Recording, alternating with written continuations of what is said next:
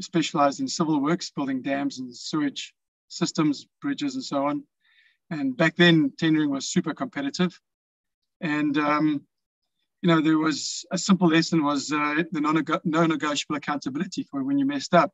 And ultimately, your reputation was everything. And that was a big one for me, very early years to have come to learn that. So very unlike things we read about today in the newspaper. So, as an immigrant, he came in the 60s with no opportunities. He took some big risks. He surrounded himself with a very loyal team. He was armed with his vocational skills. He was a specialist formwork maker, so he used to make the molds for bridges and weirs over pipelines. He couldn't speak any English.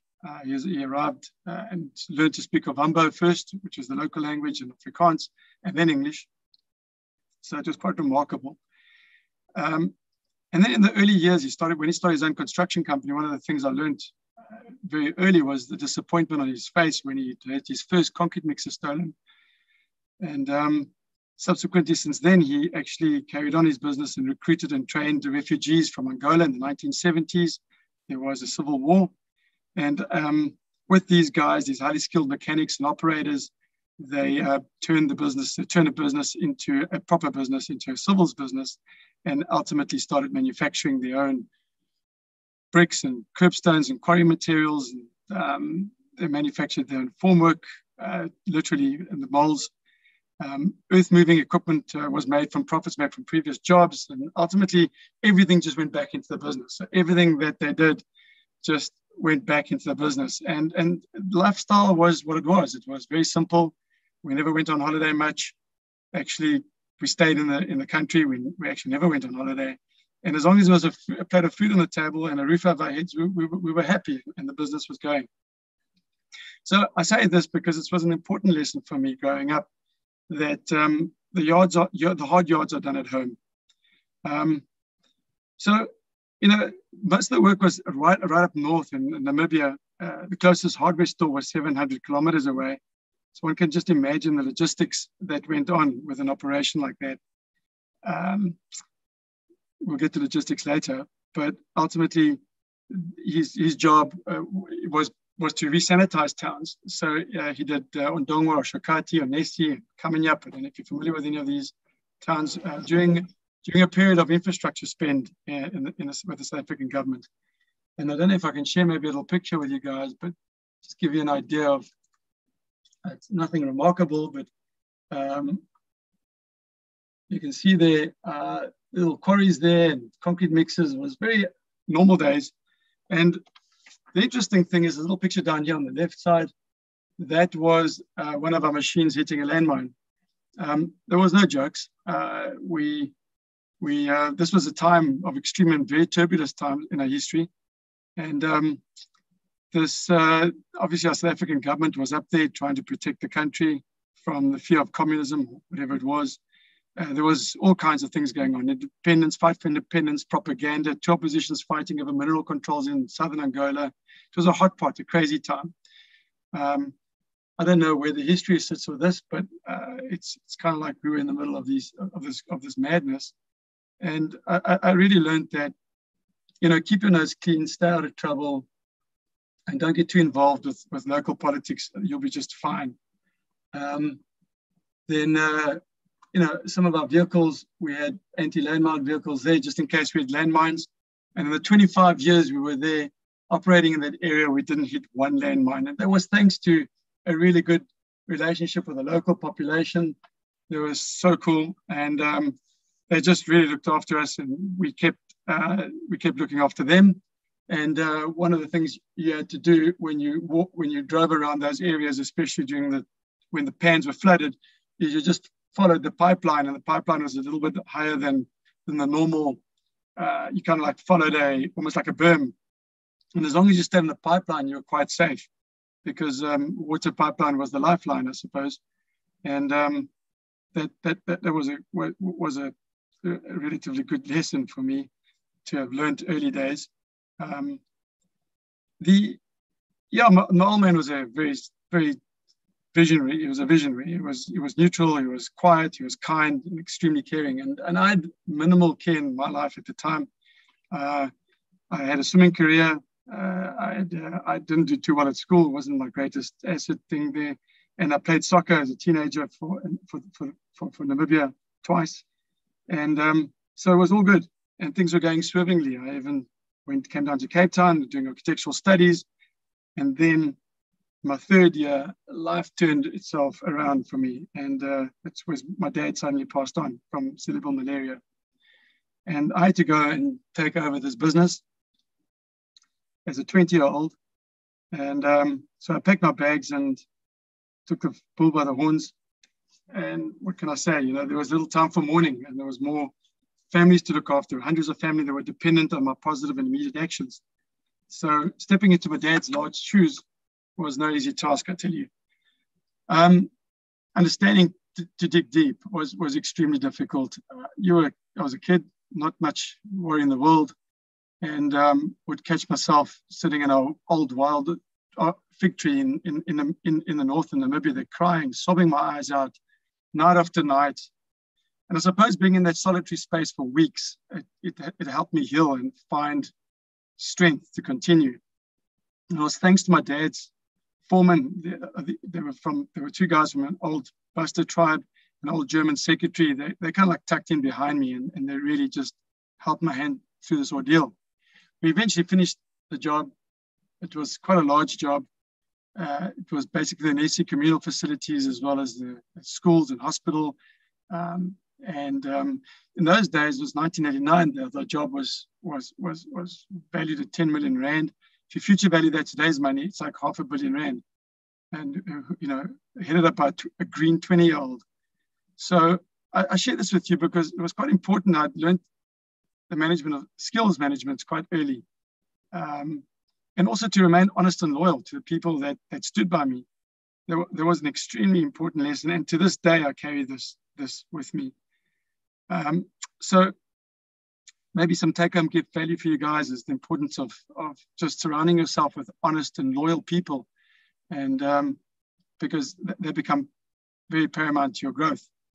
And also to readjust yourself all the time. You know, there's a saying that goes is, an old pilot. There are old pilots and there are bold pilots, but there are no old, bold pilots.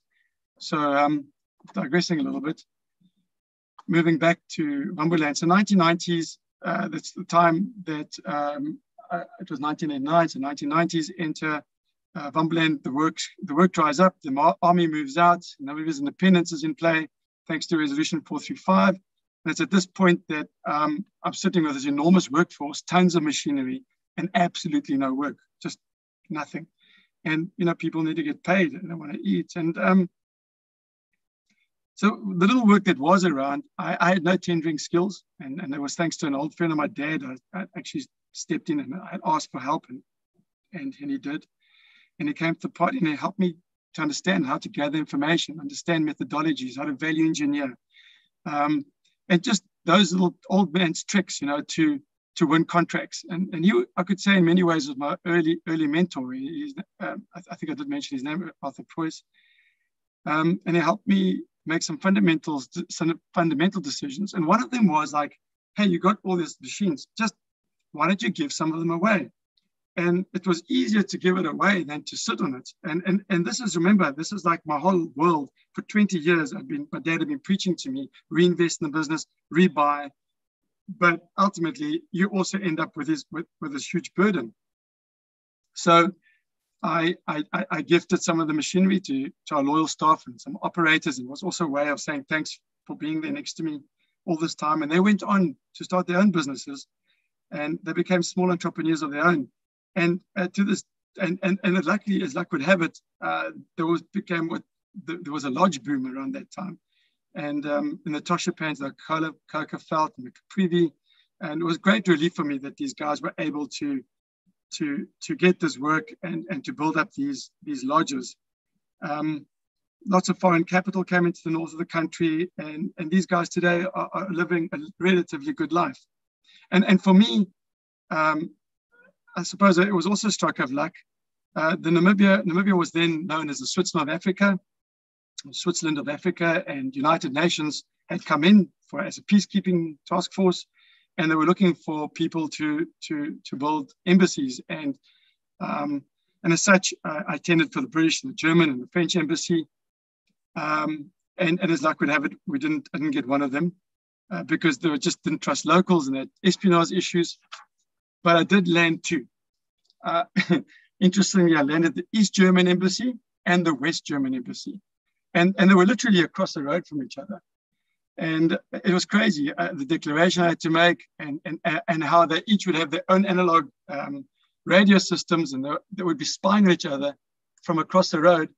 And it was crazy. And they would have a beer that afternoon together.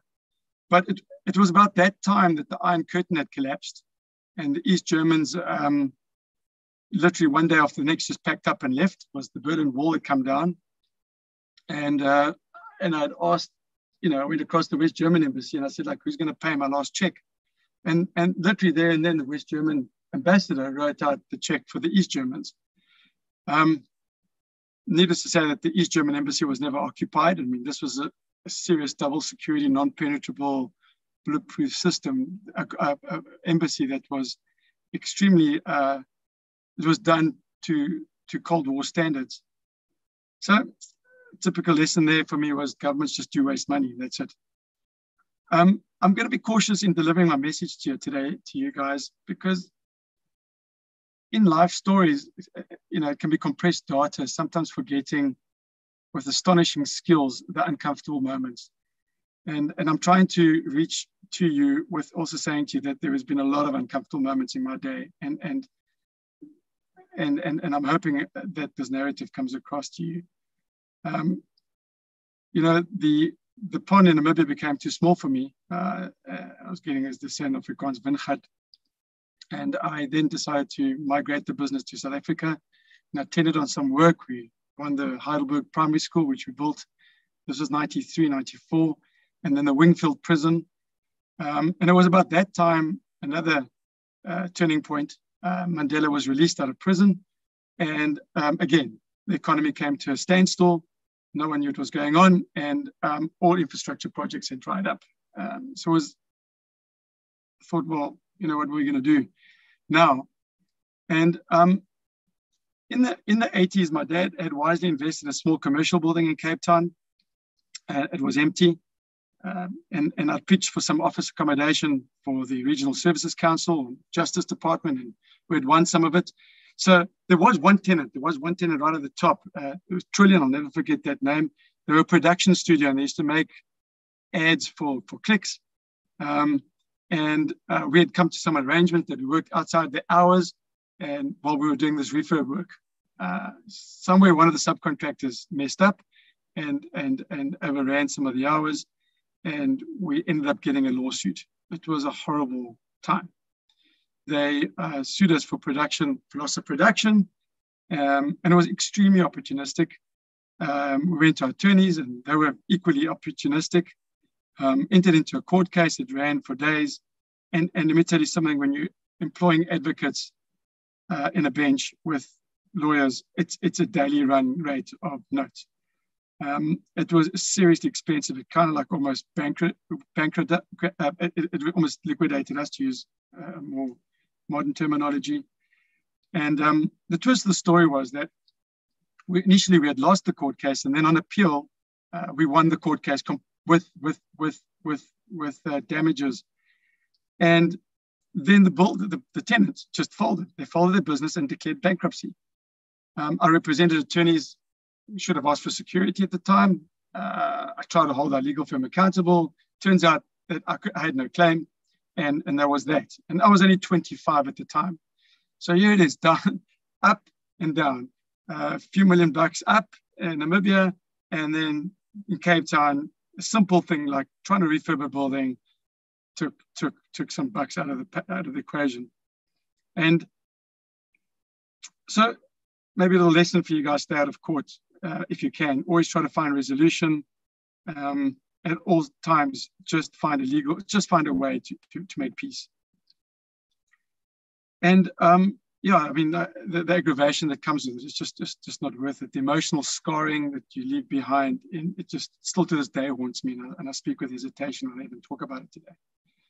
So I managed to get myself overseas for a few months, and I visited a friend in New York, and he stayed in one of these reurbanized, well, shall I say, in a warehouse that he was actually living in. And in those days, it was just weird, who lives in a warehouse? And so it was the start of the reurbanization of the West Village and the meatpacking district. And I kind of like saw it. And I saw this was happening. And I thought, like, who would want to live here? And it was just a vibe. It was just like so trendy. And it just made a lot of sense to me. And I came back to Cape Town. This was now the mid-90s, remember, 95. And the city of Cape Town was no-go territory for accommodation. And I ended up transacting and I bought a building called the Bulma Building. And it was a textile factory, and my brother and I went about converting this into apartments. And there were no bars and restaurants those days. So our first conversion was a multi-level, and we put a two-story light steel frame structure on the top. And can you believe it? We sold 2-bedroom flats with a parking bay for like all of 99,000 rand.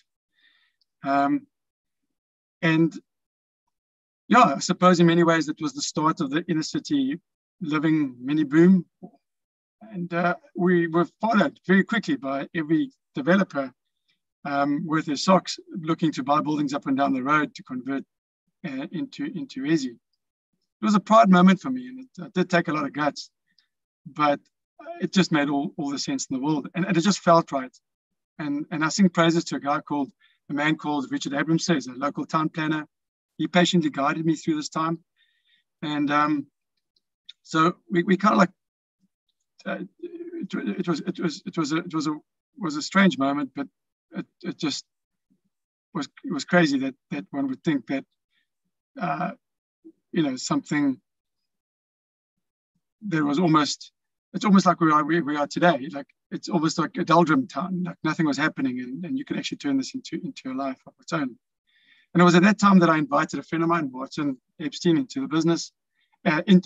Basically, he was doing his article clerks, his articles at Moores Rowland, and he joined me, and we formalized a development company, which is today called Swish. Well, my brother continued with the building company, and so we navigated some interesting times. And one of the first schemes we took on was we just took we put an offer on a piece of land in High Cape, it's in Frederhoek, and we basically, Murray and Roberts thought we were like, not, like who are these youngsters, and but they gave us 21 days to come up with a guarantee. And Martin, to his credit, came up with a brilliant co-developer scheme where we went to our friends' family and asked them to put up some cash, and we'd secure the land, and we developed this together as a consortium. We did quite nicely out of it. We ended up making an apartment as profit out of the 24. So that was our first success as well. And then, like, one day I was at home, and my neighbor, I was just chatting to my neighbor over the wall, and he just gave me a great piece of advice. He said, like, whatever your planned profits are in the future, you got lucky the first time, just be happy with half, because the other half is going to be taken out with engineering challenges, weather challenges, unplanned, and anything, and there's going to be lots of unplanned stuff that's going to come your way. So I thought nothing much of it. Actually, Martin, my partner, ended up marrying his daughter. And so we successfully managed to convince Murray and Roberts to sell us the remainder of the land. It was a monster deal. It was 100 units. And luckily we were clever enough to partner up with old stalwarts, a company called Belandia, and they helped us do this the conventional way as they do it today. Like, let's do some pre-sales, get up to 75, 80% pre-sales. Now you can bank the development, and you can get full bank funding then on the back of that. And yes, we thought we were aware we're gonna make this. This is gonna be great. This is now late 90s. This is now 97, and off we go. And we got a contract on board, and we started with this massive development. And just at that point, the interest rates ran from. Back then they were already high at 13%, but they literally ran to 23%. Well, it was, again, South Africa's economy came to a virtual standstill, and we were halfway in the ground, and the interest bill was just ticking daily. It was literally taking up profits away by the basis points by the day. And cut the long story short, we managed to finish the development. We saw it through, and thanks to our partners and their skills and the legal background, we managed to keep all the sellers accountable, or the buyers accountable, and we walked away literally with a zero profit. And again, we consider ourselves very lucky. It was we took calculated chance. We thought it would work. We had every reason that it should work, but markets sometimes just do their own thing, and there's nothing you can do about it.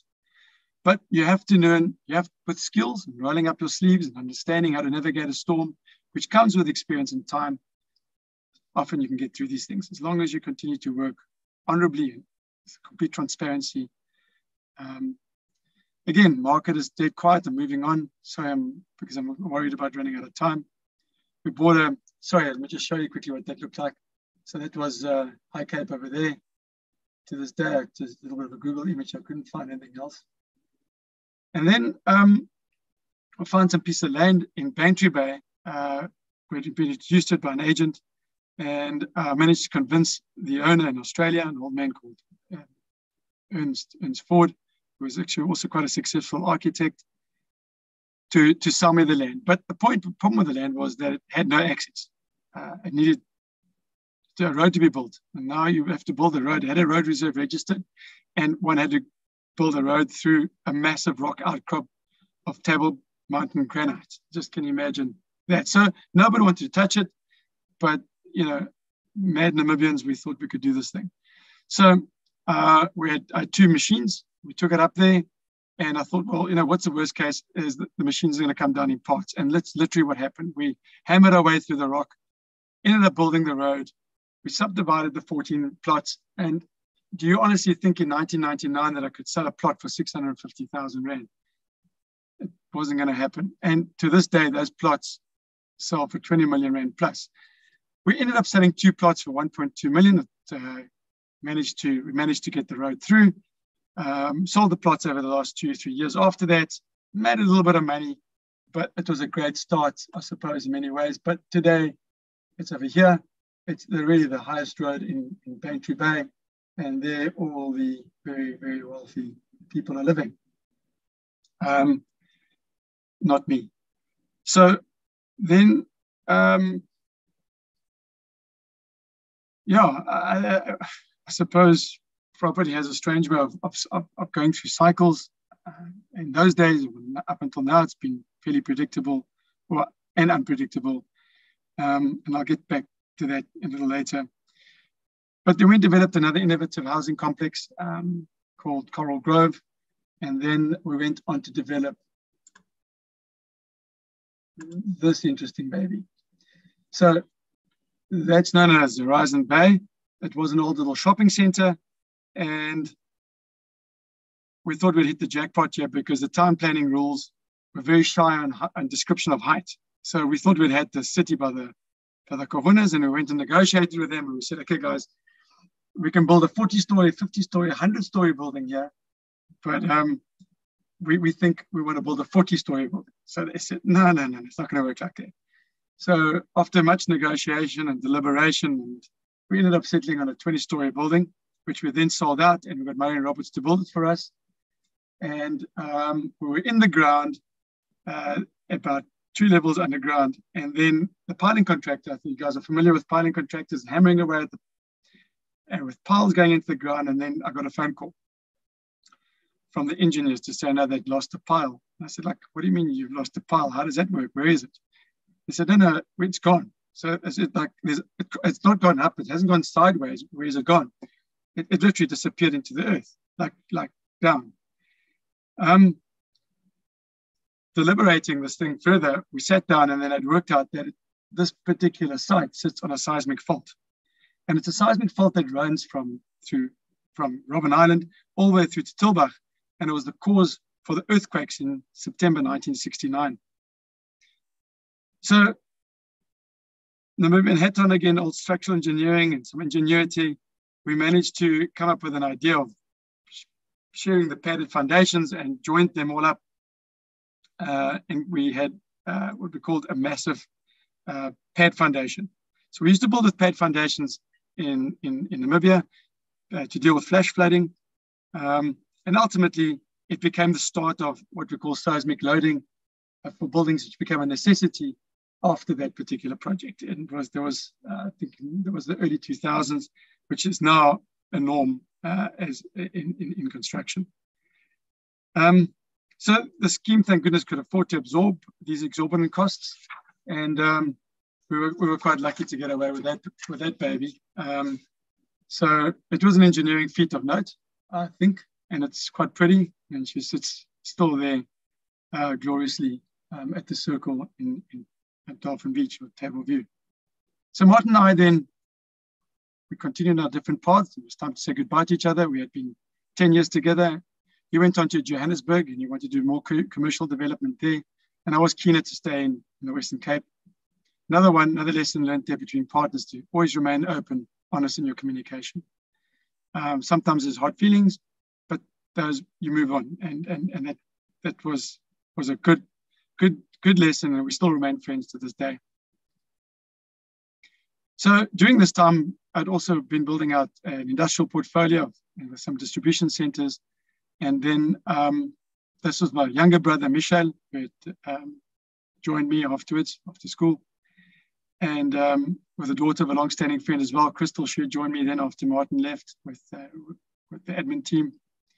And then I met up with an old friend called Andrea Taverna, and we decided to merge our properties, and we continued together to build out a few more industrial properties, and which ultimately became the listing. And the reason we did that was because it was difficult to be competitive in the tenant arena and comply with global standards when your cost of money was so much cheaper and more available to the funds that were kept getting these tenants.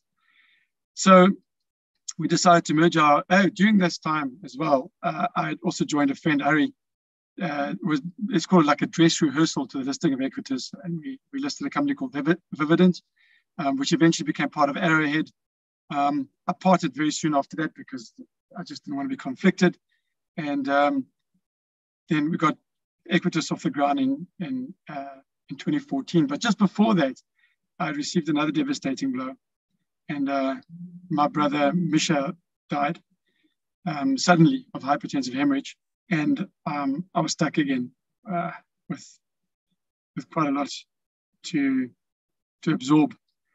So it was a very, very difficult time for me. And thanks to Andrea stepping up, he took the lead, and eventually we got the listing going. So it was a kind of like a bittersweet moment for me. And so we started out as a 1 billion rand fund, and through many successful raisings from 2014 to 2021 today, it's now a 13 billion rand fund. It's well diversified, it's de-risked to a large extent. So the strategy had worked. It was important at the time for me not to be, and I'm going to go back to one of these, but we had a few of these. That was Adidas's shed, Adidas warehouse, and then we had a Puma warehouse, and I didn't want to be exposed to just one tenant. So the listing kind of like allowed me to expose myself across more sought over locations and a larger user tenant profile. There were some very interesting learnings during this time, mostly around corporate behavior and policies, social ethics, board wrestling, and general governance checks and balances versus the very nimble entrepreneurial way that I've been very used to. And still do enjoy it to this day. So while that was happening, Crystal and I continued with our private neighborhood shopping center, low LSM business.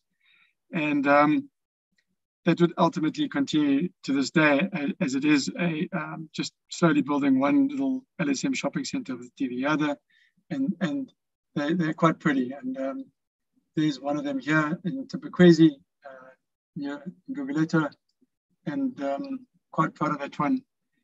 And we have a few of those. So in short, my interests were diversified. I had some industrial logistics exposure at neighborhood shopping centers, and then came that one. So we had an old building in Weinberg, and the tenant had left. So what was its default position? This was at the railway line here. It's quite a far away from UCT.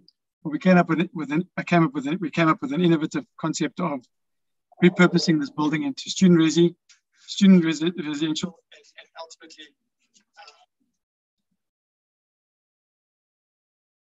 it's kind of like it has a story of its own, which I'll share with you guys in a moment. But just reflecting on Data Skew, I think one of my biggest passions was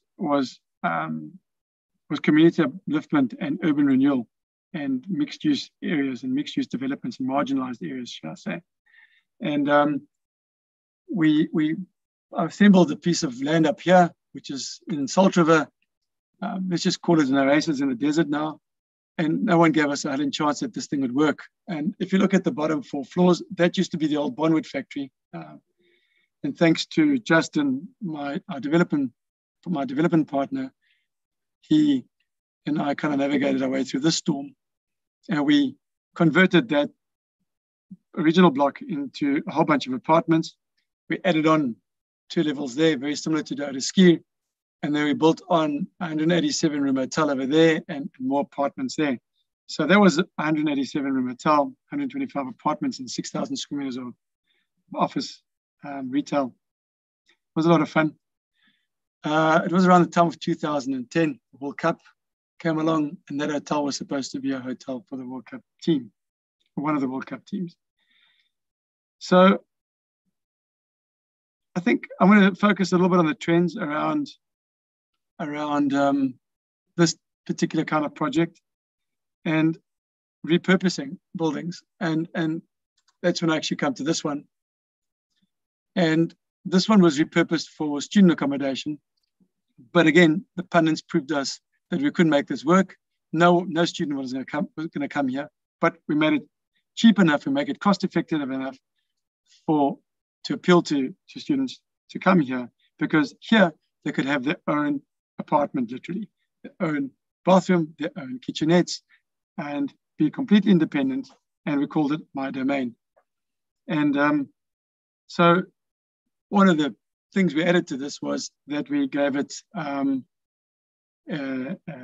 basically created a bus system, or should I say a transportation system, our own Jamie shuttle, and we transported our students to Jamie Steps every half an hour on rotation, and that was the winner, giving students transport and keeping students connected on Wi-Fi from the dorm right up to Jamie Steps, where UCT Wi-Fi could take over.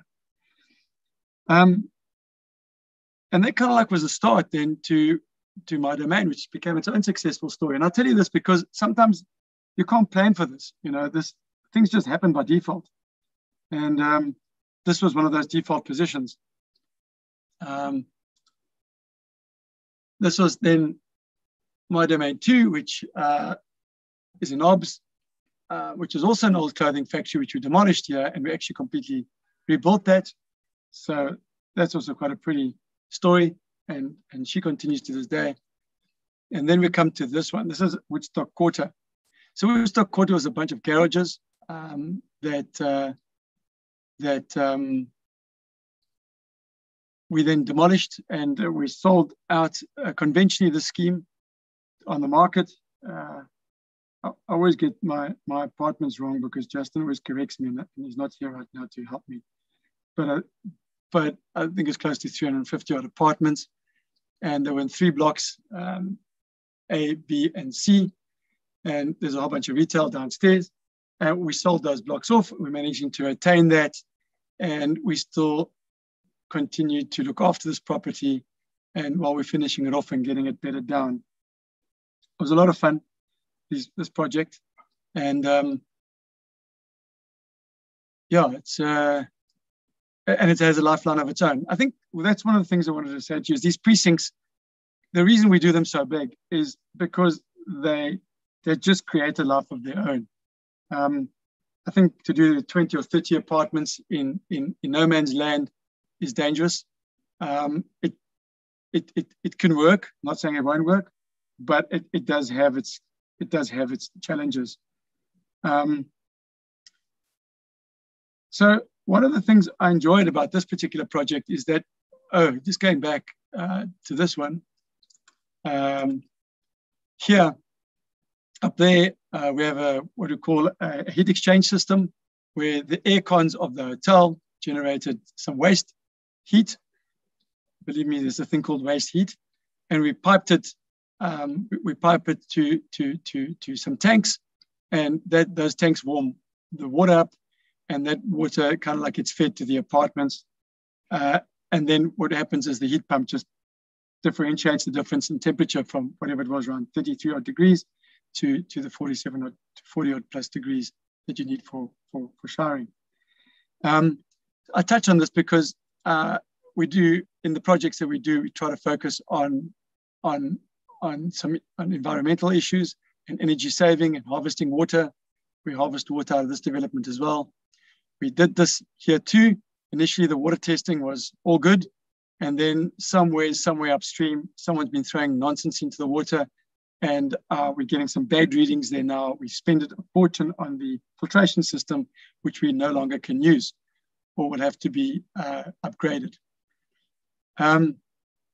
This one, we have, we stumbled on a wonderful underground river that kind of runs through there.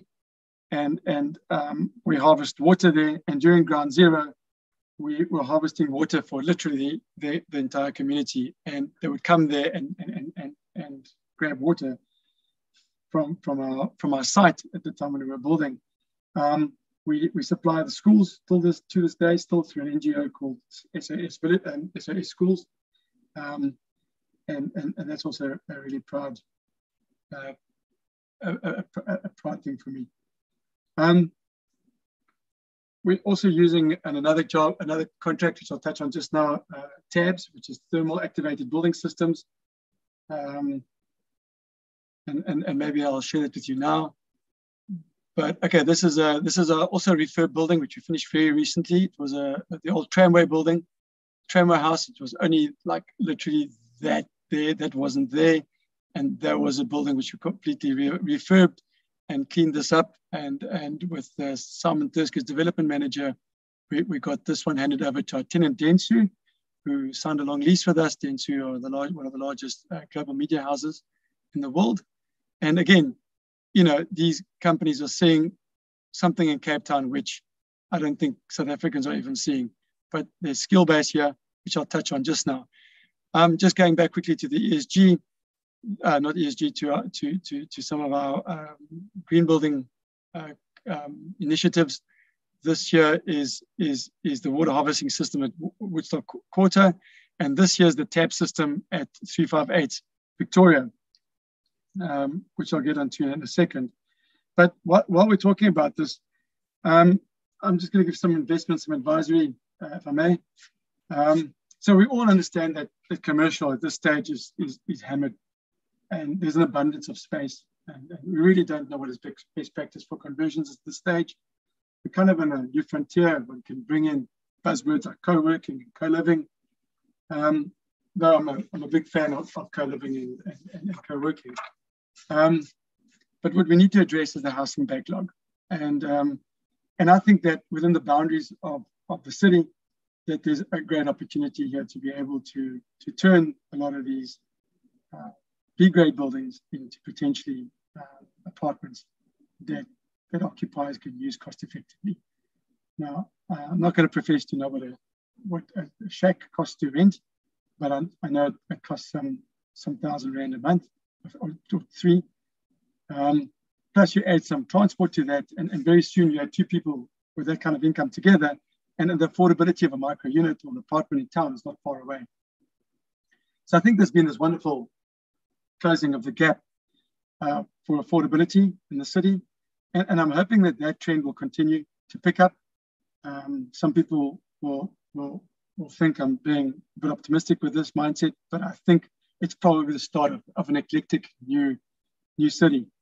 And again, it's because of market trends, because basically these apartments, you can get them for the same price as you did 5 years ago. So there hasn't been any uptick in value, but people are looking for tenants. So it's opportunistic. I think it's a great time for some cheaper offerings in the inner city, especially for a readjusted mindset and a millennial mindset from the research that I've done. And again, the senior living is an underserviced sector that I think inner city projects could also look towards accommodating that market. So some advice out there to you guys is look towards income funds with commercial properties, looking to sell them for liquidity reasons, because I think there's that going on at the moment. They're under a lot of LTV pressure, LTV meaning loan to value pressure. There's a lack of tenants, commercial tenants, as we know, stayaways, thanks to the pandemic. Rationalization of office space will all lead to these empty spaces and buildings becoming available for a young developer to jump into and find their ways. I'm not going to tell you how to do it, but I'm sure there's going to be some innovative stuff coming out of the equation in the next year or two. So what's the problem? The problem is just very little economic growth. We have literally zero economic growth, and rights don't help. We need to find a way to influence international investors, and the lack of international confidence is one thing, and you can only blame the virus for so long. But ultimately, we have to create some stimulus in the country. The government has done very little to stimulate. The government has done very little to help privatize. So very similar to the US, the UK, where there's been a willingness and political willingness, I think our country government has done the opposite. And the other thing also, the city councils need to do more. City council need to curb their fat budgets, I think, and give some relief, especially rates and taxes relief. This all will help. So we need a clearer democracy, I think, where we can bank this South Africa globally with our opportunities. We can attract foreign investment. The world wants to be here, but they feel hamstrung by our policies and our non-investment friendly grounds. So what are we going to do to stimulate growth here? I'm going to use a simple case in point. Very recently on the media, Australia, more people are returning to Australia than ever before. I mean, the last 30 years, not 30 years, and ever before, since after the Second World War, there's been this migration back to Australia. And why? Because there's been some startups, the financial sector in Australia is eventually starting to find its ground, and people are migrating back home. And it's something we need to do in South Africa. We need to find something to attract back the brain drain over the last 30 years, and more so the last 10 years. So we have to re-import our funds, our foreign funds, back into South Africa.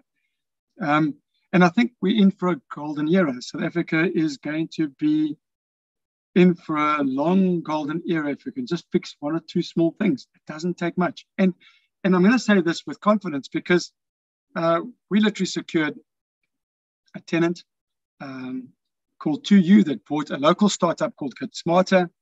And they had been around the Southern Hemisphere looking for a country to invest in, and they picked Cape Town.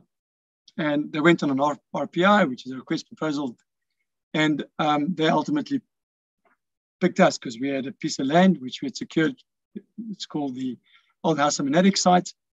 And so this is the Old House Manadic building here, which we converted to a My Domain 3 with some amenities, and we focus. So I'm jumping a little bit around. Back to My Domain again. By offering some great amenities within the sector of the student environment, we feel we're giving a co-living, co-working, cohabitation environment to a student now, again, with his very own apartment, his little MasterChef kitchens and libraries and all kinds of nice things that will keep you contained in this environment. So to you, were confident in awarding us this contract. And technically speaking, why Cape Town? Well, simply they said to us, technically and logistically, it made a lot of sense to invest in South Africa as their base hub. And what they do, for those that don't know what they do, they, well, firstly, they invest in South Africa because the rentals are very, very attractive, probably somewhere the cheapest in the world. The people are smart and very employable, and the cost of living is cheaper. So this $4 billion business listed on the NASDAQ has invested in Cape Town, or in the Western Cape, and we should have this building finished by the mid-October for them. And a little bit about these guys, they do online education. So it's the fastest growing. COVID has probably been extremely friendly, has been extremely rewarding for them in that they've managed to accelerate their business during COVID. And recently, very recently, as in yesterday, they signed up MIT and Harvard. So literally you can do a Harvard course to you out of Cape Town. It's as crazy as that. And I'm going to show you more or less what the end product is going to look like. But when it's finished, their little headquarters will look something like that, minus those 2 floors, because we're going for the MU2 scheme and not the MU3 scheme. And but right now it looks something like that. And I'm just going to hop a little bit around this, because I think this area, as we know it, Salt River, Woodstock area, is very tech friendly. It has it's rich in people with skills. It has an incredible telecommunication system that comes into what they call the Woodstock Exchange. It's uninterrupted, and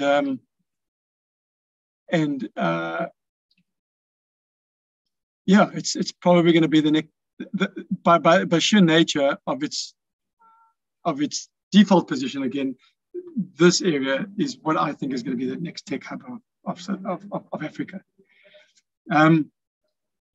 And again, I say that with confidence, in that we all know where Amazon is going. Amazon's literally going across the road. I don't know if it didn't actually get a thing on it, a little clip on it, but it's going across the road from here at the River Club. And why Cape Town? There's a myriad of reasons why Cape Town. And there's an old saying that goes, just follow Amazon and wait for something to happen. So what's my concern with the world? I think the world is highly leveraged. The interest rates hopefully won't come back and bite us with inflation, because we can't do with any inflation right now. Any inflation triggers in South Africa, we certainly can't do with any interest rates hiking, because that's going to be a complete nightmare. And what we're coming back to is what is the workplace going to look like? Is it going to be hybrid working? Is it going to be, how affordable is it going to be? What is office layouts going to look like? I don't have the answers to that. Is hot desking going to become the norm? Some companies are prescribing to it, some aren't. Some are saying two days at work, 3 days at home, vice versa. Should staff come in at all, some days or not? So I'm going to open you guys up to ask me these questions, or maybe we can have an open conversation about that over the next, maybe 10, 15 minutes before I close off. And I think that's my story for now. Awesome. Thank you so much, Giancarlo. That was very enlightening and insightful. We have selected a few questions from the audience this evening. The first question is, you spoke about asking your father's friends to guide you and help you save your business. It must have been hard to sell the equipment, but also heartwarming seeing how others benefited from the equipment. The question is, how important do you think having is? And what would you advise? I'm sorry, Marlene. Could you repeat that? Sorry, I completely lost you there for the last literally minute after equipment. Equipment, yes. So the question, after referring to how you benefited also from seeing others benefit from the equipment that you provided them. The question is, how important do you think having a mentor is? And what advice would you give for someone who's looking for a mentor themselves? Yeah, it's a great question. I personally thought I was too proud to ask for help. And I think it's probably one of the biggest mistakes I ever made is actually the mentor will come to you when the student is ready. It's sometimes somebody close to you that you would lastly think would be there for you, but it's the person you speak to the most that knows you best. They is also open and honest with you, regardless of your faults. So I picked this particular guy because I think he was my dad's friend. And because if my dad trusted him, I could trust him. Is that helpful? Yes. So what would you advise if someone was to approach someone for mentorship?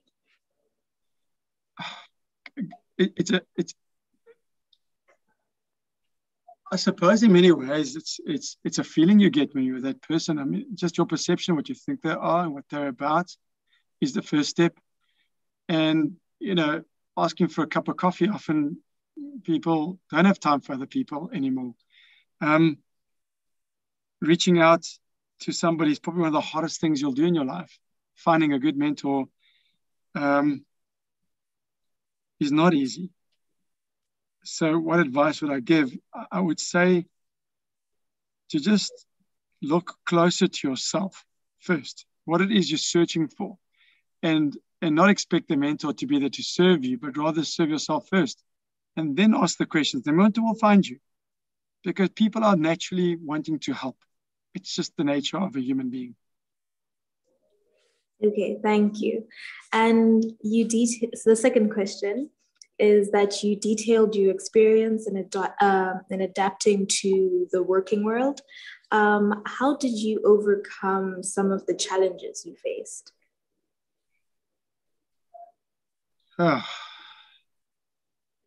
Personally, I had no choice. So what was my driver? I had brothers at school. I had a mother. I had a system around me that was very dependent on me having to generate revenue. And I had to feed them. It was as simple as that.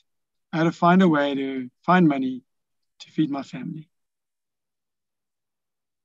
And if that's not enough, then I don't know what is enough.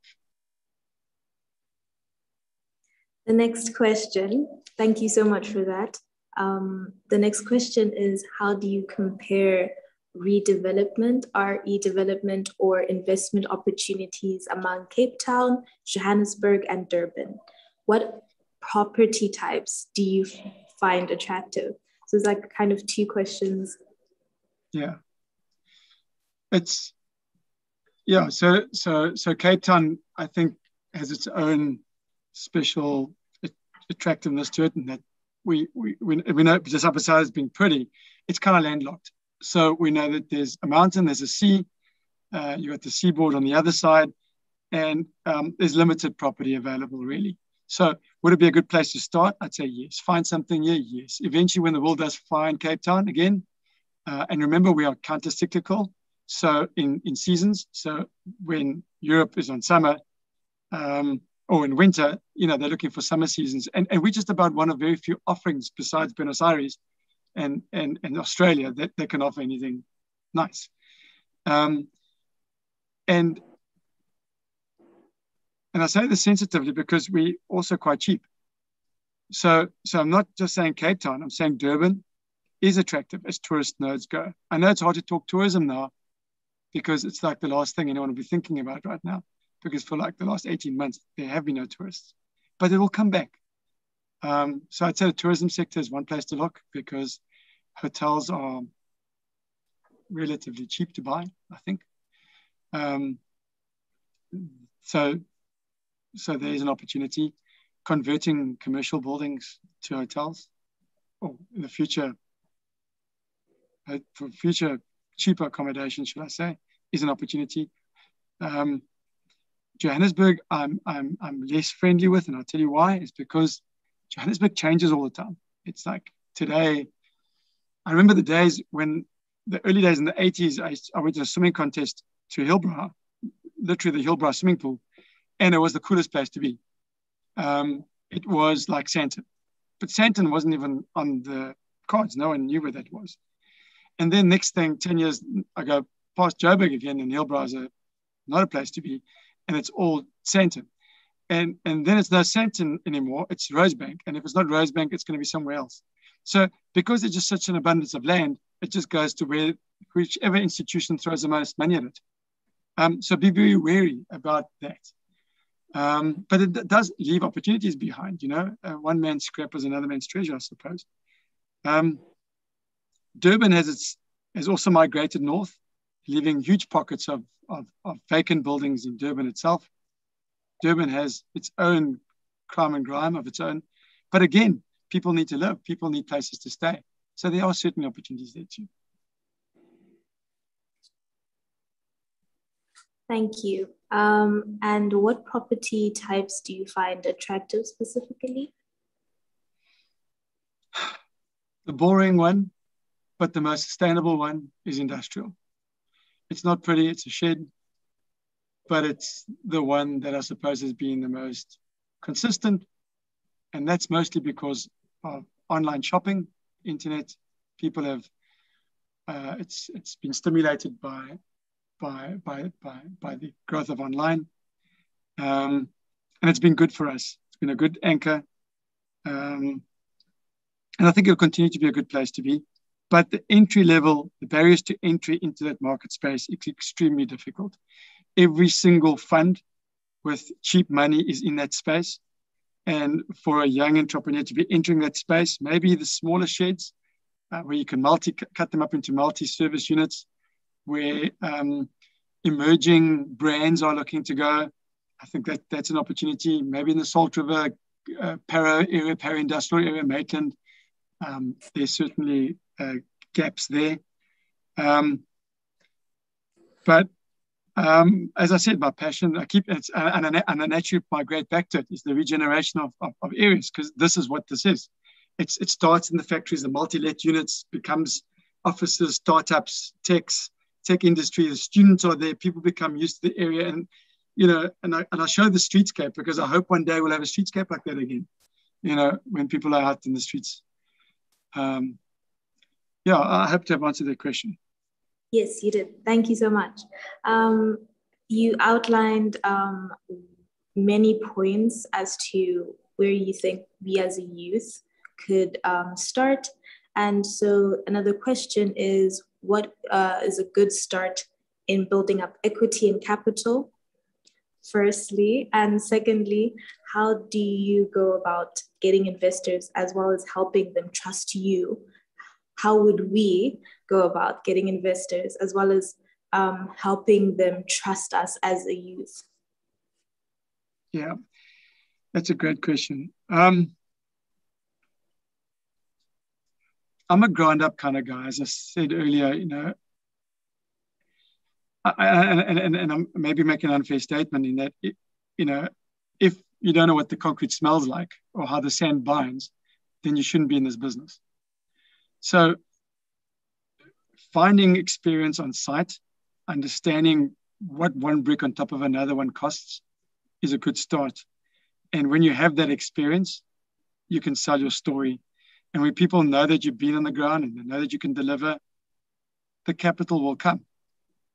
So I'm not prescribing and saying that you shouldn't be doing a property course and going to work. And what I mean by that is also working in administrative functions, like managing properties on behalf of other companies. So once you build up that credibility and a little bit of know-how, that goes a long way to convincing somebody to back you.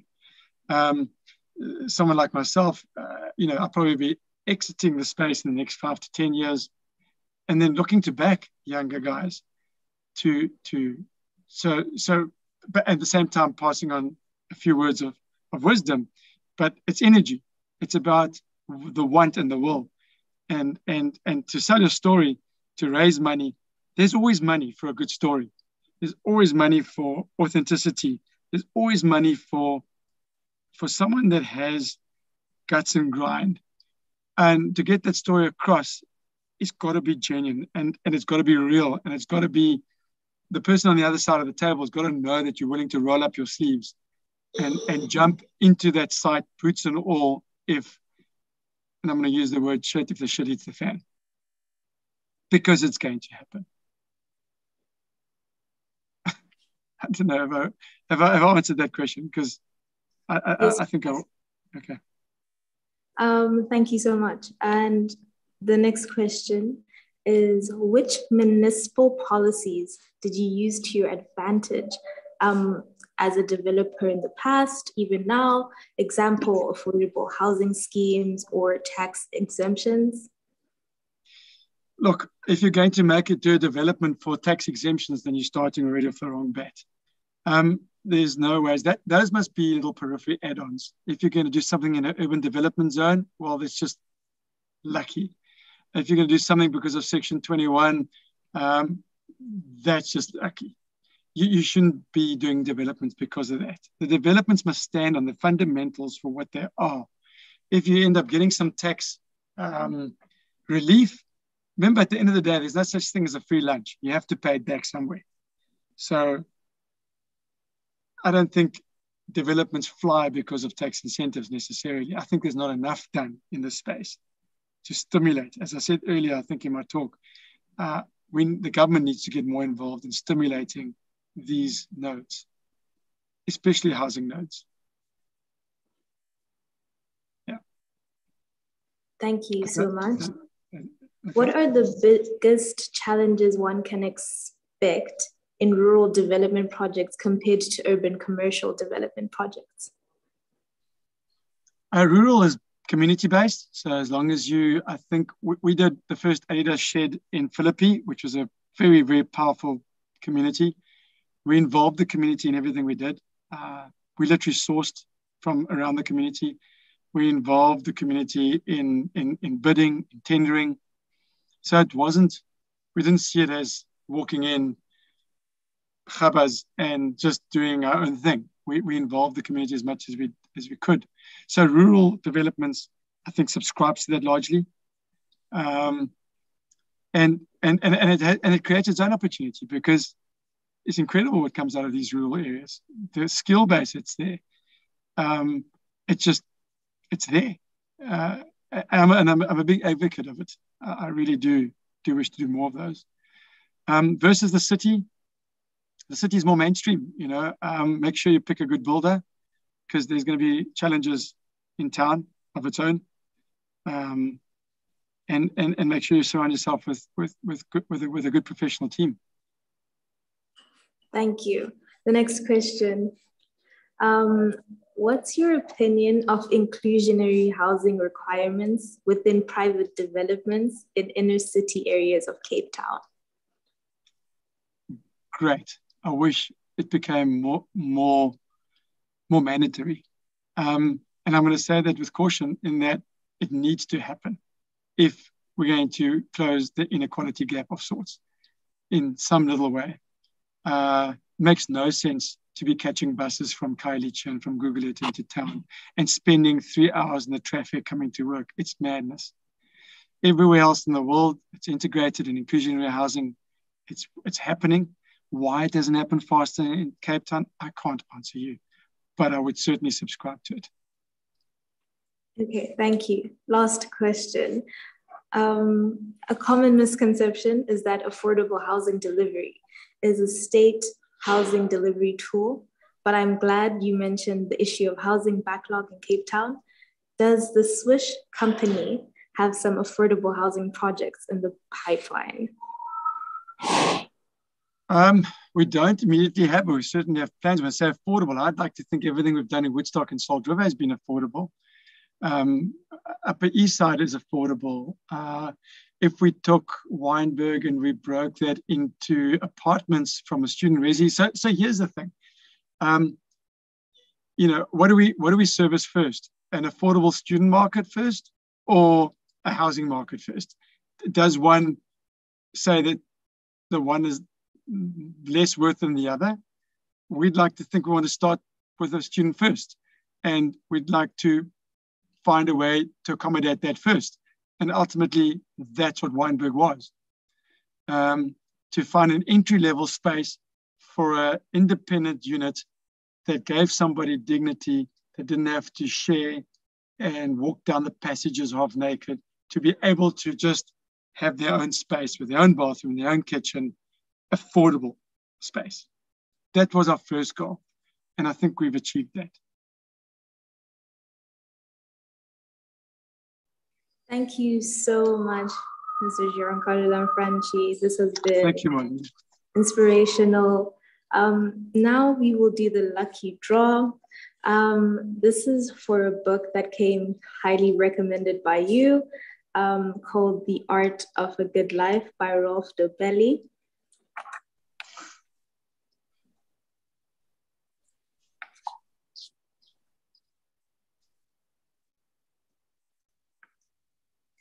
And the winner is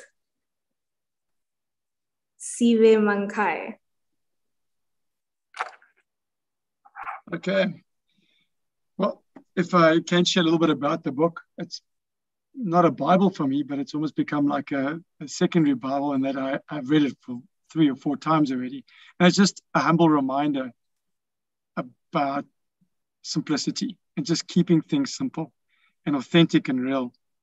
And that it's no better for a man to run around with 5 Bentleys than a man with a bakkie. Life is the same. Happiness, find the happiness index, because it's within all of us, and it's not shown in wealth, that I can assure you. That's all just nonsense. So this book keeps reminding me about that. Thank you so much. Thank you. And that is the end of the Property Leaders webinar. I hope you all enjoyed. Thank you again, Giancarlo Lanfranchi, for this inspiring talk, and hope everyone can stay safe. Thank you. Thank you, Molly. Thanks very much, guys. And thank you for your time, and good luck for the Euros, whichever team you support. Be it Switzerland or with the other one, Spain. Arrivederci. Bye-bye. Bye.